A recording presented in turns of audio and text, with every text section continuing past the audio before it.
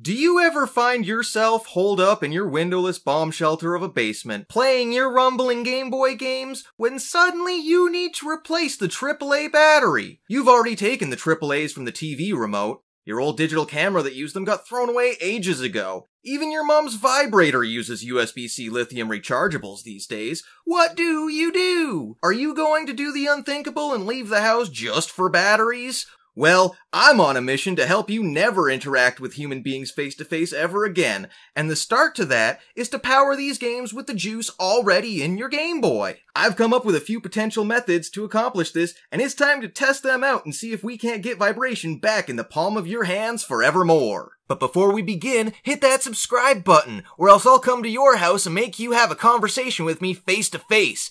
It's a fate worse than death. Let's get ready to rumble!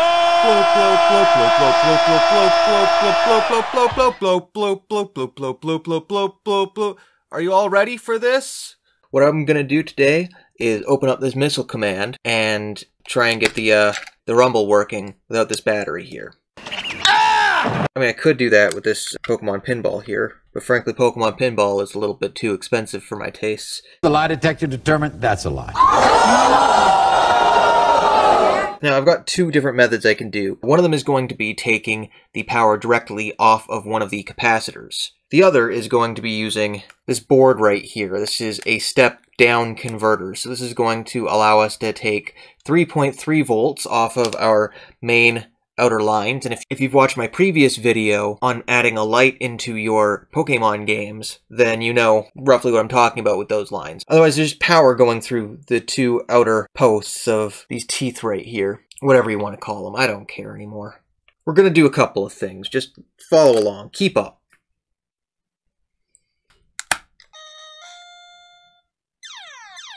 I'm not good at missile command, but you can clearly see the motor working there, hopefully. And that has the battery in it currently. Alright, first thing we're going to do is grab our game bit, our 3.8 game bit.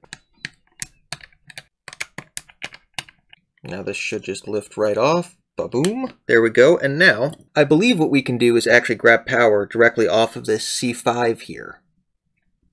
So let's start off by trying to do that. Now, I'm going to take this gray solid core wire and just attach that directly between C5 positive. I don't know if it's actually positive. I'm going to be going from the right side here because I've seen that work online before and I don't really know why.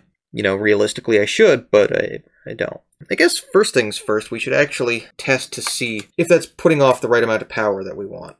Now, I'm going to grab my digital multimeter here and oh, I'm not sure if that battery light there means that it's running low on battery, because I did leave this on at some point, but it seems to be working for right now, so that's good enough for me. So we want to test our AV. I've got that in there. Let's turn it on. Ba-boom. Okay, so I'm getting about 5 volts there, so I really don't want to actually use that directly, but it does seem kind of nice, knowing that we do have those 5 volts there. Of course, my step-down converter is working off of 3, so I don't actually know how I feel about that. What happens if we actually go off of here? Does that do anything? I'm able to tell. Is this still on? Yeah, it seems to be.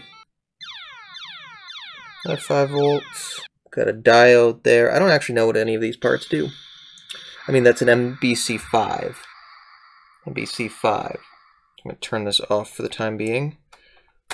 And we're going to just track where our VDD goes. Okay, so it looks like just barely accessible there. I can go off that one for VDD and double check that. Let's see if that's the case.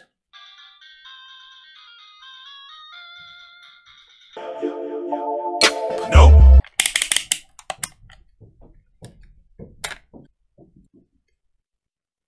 Oh, we got a dead battery. Toss out that one, replace it with a brand new one. I really need to find a way of not having an extra battery in this, because the amount of batteries I go through with this thing is just ridiculous. It's like a Game Gear in how many batteries it takes. I mean, it only takes one battery per time, but every time I go to use it, I need a new battery in there, because I always leave it on by accident. Okay, so as we can see, VDD1 goes to these 4 contacts here. And if we flip this over and find those 4 there, we can see, oh, it goes up here to these 4. And also goes over and around to these 2. Now those 2, if we look for them on the other side of the board, are going to be these 2 right here, right above this chip. And I believe that this is actually very similar to the board for Pokemon Pinball, but we can open that up in a minute and find out. So we can now test our DC voltage while it's on. Alright, let's turn the volume off because I don't want to listen to that the whole time. And we're going for positive on the VDD, then to the negative. Okay, we're getting about 4.88, which is actually the same as what we're getting here, isn't it? 4.88. It doesn't really matter which section we go from. We're going to get about the same. I'm still going to use my step-down converter because I feel like that's going to be a better option, but I am going to go off of that C5 there regardless. I feel like that's the best option. I think it's the best option, at least. Weird that it's giving me 4.88 regardless here, because I was really planning on it being 3.3 like it always is, but nope, 4.88. So, yeah, let's give this a try. This time, oh ho ho, turning that off. Congratulations! Congratulations! Congratulations! Congratulations! Congratulations. Turn my soldering iron on. Today's tip, spike. I'm working at 300 degrees Celsius today because I feel like it. It'd actually be kind of cool to put Pokemon Pinball in this, I think. You know, give it a little bit of transparency. Besides, my Pokemon Pinball is all messed up anyway. I don't know, we'll see what happens. Okay, so I've got my wire here. This is 30 gauge solid core. I don't know if it's better to use solid core or twisted for this. I'm no wire expert. Here's where I keep assorted lengths of wire. Whoa, let me show you some of the different lengths of wire I used. So let's just cut off a little bit of this. You know what? I could use my flush cutters, but I'm not going to because I've got these sick toenail clippers, and that was a mistake. Oh, do you see how that just came unraveled? Give me an instant replay on that. Sick toenail clippers. And it's a good instant replay. Oh, what have I done with my life? This is never going to wind back onto the spool properly again. So we got ourselves a little bit of this solid core.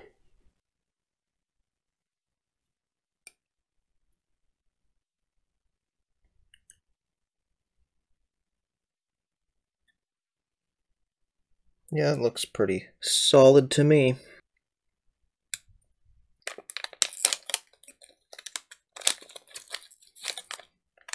If you want to buy one of these, I grabbed this from AliExpress. I'll leave a link down below for it. One thing I do like about it, this seems to have an LED in it. So, fingers crossed that works. Just gonna stick it down onto here. I don't care. Good enough for me. Okay, let's get these attached and test it out.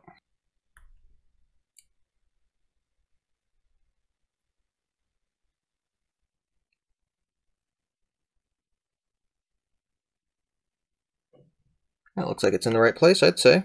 Now I'm going to put this ground through this hole. We're going to have it meet up, so that's like roughly at the same spot. Roughly. I'm going to leave a little bit extra on there, just like that. See, leaving a little bit of overhang. Got some room to work in case I can't strip it properly the first time. Because sometimes I just can't strip it properly the first time. It's okay, because I always anticipate failure. Just get this soldered onto here. Okay, let's see if it's stuck. It did not. I messed that up. Messed that up something fierce. Okay, where are my tweezers at? Love these tweezers. So useful.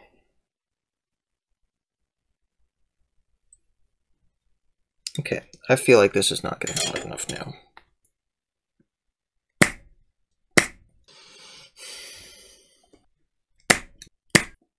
This is where I give up on this board and just go grab another. Failing is easy when you're used to it. I'm just grabbing a second one. I don't care anymore.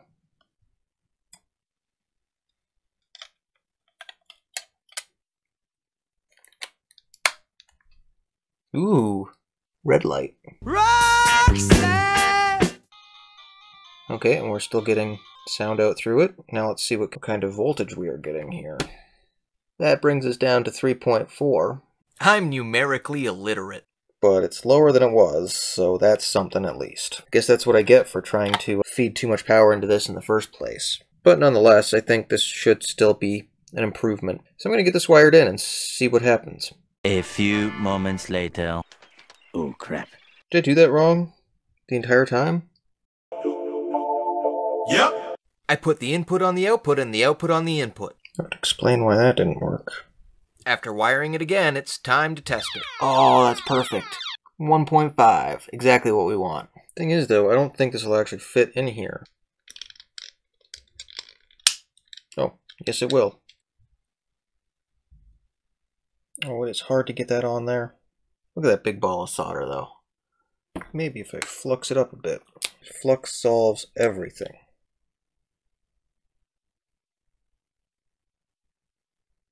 You know what? Take this out of here. Now it's full of flux, which is fine. It's no clean flux. It's supposed to be fine, right? I wonder if it connects to the fuse, because if I can just connect that fuse there, F1, everything will be hunky-dory. Okay, we got our positive connection. Easy peasy, lemon squeezy. This is the part where the wire breaks. Okay, this is one thing I hate about using solid core, is that the end just broke off of this, which is not ideal in any way, shape, or form. Well, I'm going to abandon solid core wire entirely. I'm tired of this. I'm going to use some straight up like 18 gauge. Like, look how thick this is compared to this wire down here. It's totally unnecessary. I don't even think it's a great idea. But I'm going to do it anyway, because I'm just so tired of dealing with solid core that breaks. So this gets done now.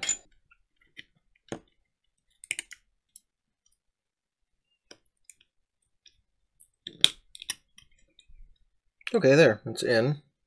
Now we just need to put it back in the case, and we're good.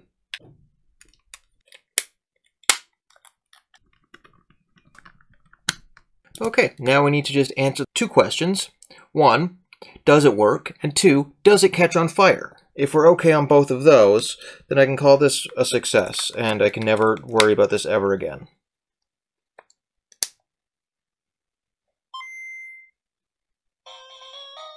Okay. Okay, so we've got that going on.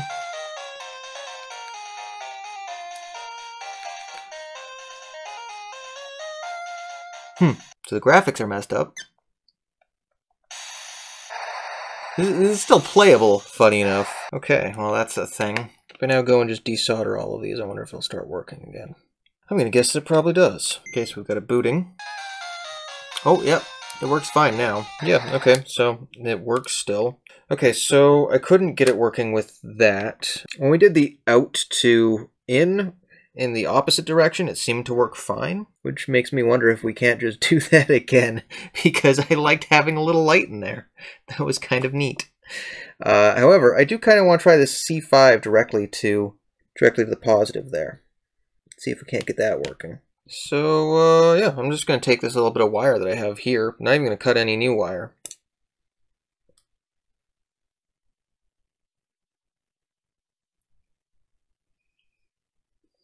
Okay, good enough. Now that that's there, I'm actually just going to tape it down. I'm tired of these things coming up.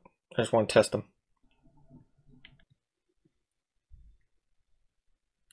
Okay, good enough. Let's see if that works. Booting. Oh. Okay. Let's see if we get any actual vibration out of it. Whoa. Yeah, we do.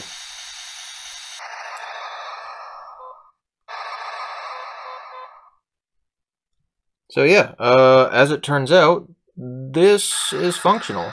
I honestly wouldn't have guessed that. I thought our previous method would have worked better, but no, this is it. As it turns out, if you just connect that C5 there up to your fuse, bada bing, bada boom, you're good to go. Now, I don't know if this is actually good for the game itself. This may cause some issues later on, but you know, when comparing it to the other method we had of going through one of these, I'd say this is much more of a success. So yeah, I mean, if you want to do this and have a game that doesn't require a battery in order to rumble, just connect your C5 to your fuse. And let's just make sure that that is the same on here. because I know that Pokemon Pinball uses a slightly different board because it has batteries, or a battery for saves. It looks like on Pokemon Pinball it's labeled as C6, but it should still work properly. Yeah, because these are the same things. It's just the second revision of the board versus the first revision. So, yeah, theoretically you should be able to easily do that, and you know what? I'm going to give it a shot. There we go. Bada bing, bada boom. Let's give it a little test-a-rooney here. First things first, does it boot up? Looks like it will.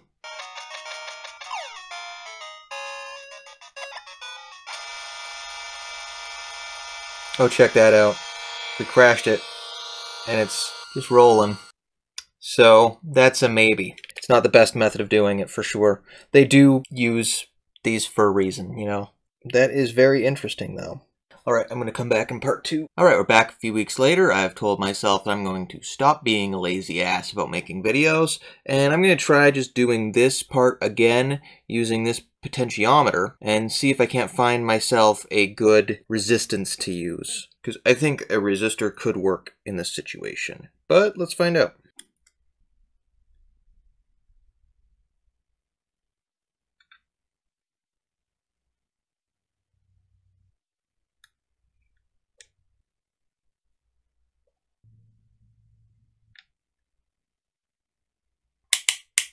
Okay, so we're currently at about 500 ohms. Alright, and I am getting no rumble here. Yeah, 0 rumble. I don't know how many times I've got to spin this. Okay, cool. We've got no resistance now. Let's ensure that this actually does work.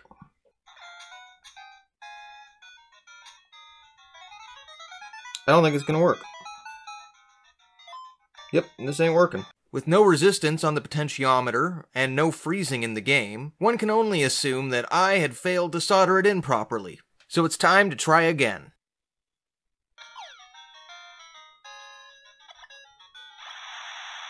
Perfect. Okay, I'm just going to turn this all the way up, and we'll go down from there.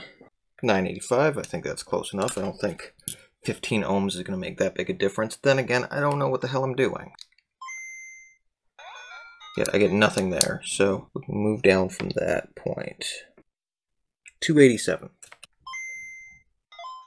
Nothing. 2 or 3 ohms. One twist at a time. I'm getting a little bit. If I was better at this game, this would be much easier to test. You know what else would make it easier to test? Using the rumble test on the options screen. Oh, I can test it that way. So with just a little bit of resistance, so I'm able to get it, but it's not very strong, as you can see. What are we at now for resistance? Because we want 1. 2 or 1. Let's give that a shot and see if it freezes. It's not even making a full rotation right now, and it's at 1 ohm. So that's not ideal. Yeah, even just like this, it's like barely working now. Okay, I'm getting much stronger vibration off of AA now. So I guess the system's just having a hard time actually pulling enough power for Pokemon Pinball here. Out of options and feeling defeated, let's see if the step-down converter can come through and save the day. Okay, let's see if this works now. Okay, the game refuses to even boot like this. It's kind of too bad. And so, this thing does not work for Pokemon Pinball at all. But, you know, if you do have a game that doesn't use too much power, you might be able to get away doing this little method. Alternatively, I have actually seen people online replace the motor with an LED that lights up when it would normally rumble, and that seems to work fine. So, you know, if you want to try that, give it a shot, I guess. I don't know. Have you attempted this mod before? Have you gotten it to actually work? Either way, leave a comment down below letting me know what happened and how you did it, because I would really like to find a solution to this. I spent far too long on this video to not have an actual solution to battery-free rumble, and I am tired of using all my AAAs on Pokemon Pinball. I'd also like to quickly apologize for not uploading more. I'm going to remedy that very soon. I have some very interesting projects coming up, I think. So, smash that subscribe button! Or whatever people are saying these days. I don't know. Tanner Does Mods, Tanner Does Mods. This is the ending theme of Tanner Does Mods. Please leave a comment and subscribe and share with your friends and come back again next time.